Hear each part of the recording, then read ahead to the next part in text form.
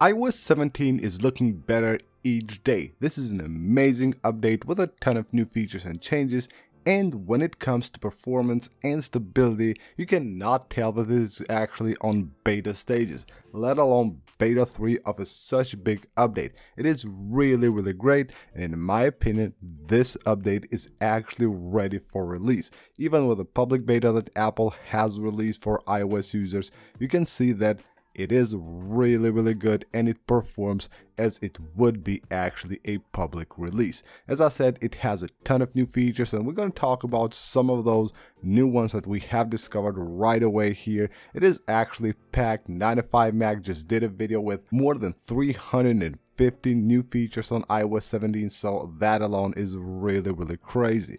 So let's go ahead and first of all take a look at some of the great new features that we have been able to discover on iOS 17 beta 3. So here we have a really cool one on the Photos app. So when you have live pictures on your camera roll, you will notice that if you tap here on the photo that is live, so if I tap on this other one, it will show like this.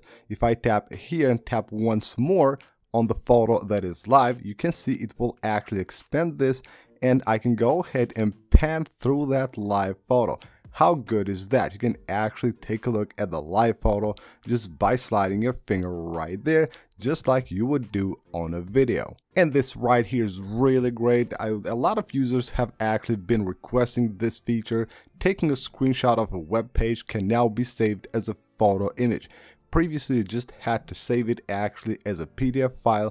Now when you go here and you tap the dump button, you will have two options. You can still save it as a PDF to your Files app, but you can also save it to your photos, and now you will get a photo image of the full web page. Here's a great new change here on the Spotlight search. By the way, the Spotlight search is amazing on iOS 17. You can do way more than you used to do on iOS 16. So if you search for settings, you will get the shortcut right here, something similar. It won't be the same for every device, but you will get this, and if you tap on show more, then you will get a ton of different options here, a ton of different settings that you can actually change right from the Spotlight search. So if I want to turn on or off cellular data, I can do that from here. The always on display as well, the focusing modes, and you can see here we have a lot of things that we can go ahead and quickly turn on or off directly from the Spotlight search. Now this right here is very useful and will save a ton of time. When you go to one of your books and copy a text, so let's just go ahead and copy this.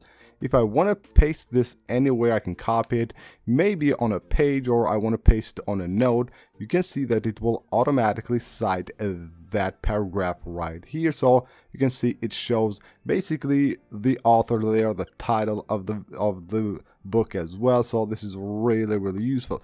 Now if you want to actually format this, you can of course still do it, but it will automatically cite it for you. On the Spotlight search, if you just search for a note, you will now get a new button right there. If you tap on it, it shows you this pop-up where you can go ahead and quickly create a new note and of course save it under the Notes app. If you just search for a number on the Spotlight search, now you will have actually the option to call that number.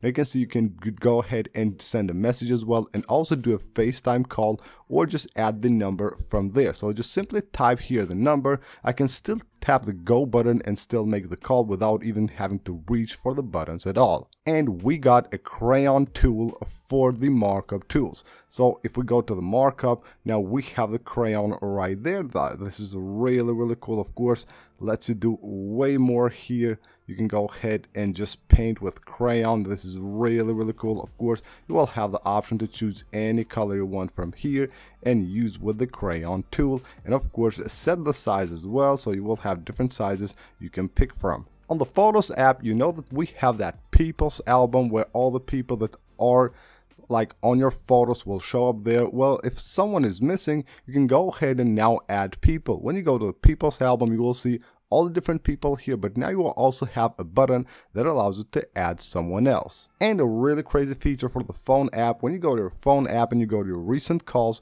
you can now have up to 2,000 recent calls. That will of course include WhatsApp calls and FaceTime calls. Up to 2,000 will now be saved on the list. And when it comes to calls and numbers, if you're using dual SIMs on your iPhone, now you can sort messages based on each different SIM.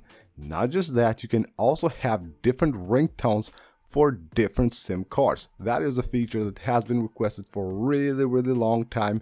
Now you can do that with iOS 17, and of course when you receive a call, you know from which SIM it is coming. iOS 17 of course is great with new features and all that, but there are problems, and some of the main problems that iOS 17 had was the keyboard. It was actually a big problem. A lot of users had problems with keyboards on apps, but that on apps was fixed with beta 2, and beta 3 has fixed the keyboard on the Spotlight search and on the app library.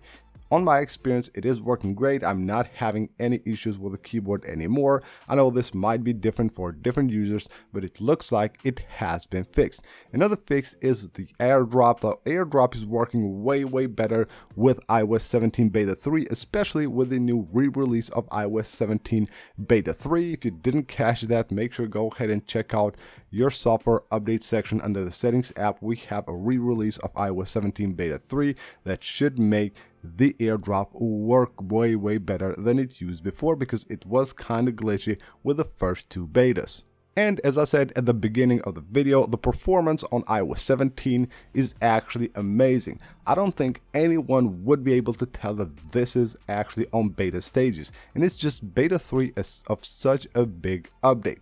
So you can see right here, even the Geekbench score is looking great, way better than iOS 16. So we have here the multi-core score at 6,799, while the single core score is at 2,644, which is really great. And just on like everyday use, it's very smooth. No like big glitches or reboots or random shutdowns or things like that that you would expect to see on a big update. It is actually looking really good, and I wouldn't even be mad if this was released to the public on today. Now, something that might not be that great, but it's still okay, is the battery. So we can expect this to be better, of course, with the next few betas. But we can see right here the battery for the last 5 days. It's not been that good on my device. It was better before. But of course, we had the re-release of iOS 17 Beta 3, which I installed on my device, and of course it will just like have an impact on the battery life in the first few days. But also these days I mainly use my device on LTE, and some places that of course the coverage wasn't that good, so you can expect to have like worse battery life, but it's actually not the worst thing ever. So you can see for today that I just did like a normal use of my device, we have there exactly 25%, 2 hours and 22 minutes, which actually is not that bad at all. But of course, always with the hope that it will be way better on the next betas. As far as next betas go, iOS 17 Beta 4 might be released today. So today will most likely be the date we get the new beta. Either today or tomorrow, Beta 4 should be released for the devs, probably then followed up with the new public beta as well. So I would expect Apple to do that today, and then another 2 weeks until Beta 5. And from Beta 5, which should be released somewhere here in the beginning of August, maybe on the 1st or the 2nd of August, I would expect actually Apple to move on then to a weekly schedule where every week we will get a new beta of iOS 17, of course, until we reach September, where we will get the RC and of course the public release of iOS 17. So that is it for this video, guys. iOS 17 again is looking amazing. I cannot wait for this update to be released to the public. It will be really good. Thank you guys for watching the video. Leave a like if you enjoyed it. Of course, don't forget to subscribe for more. I'll see you on the next video.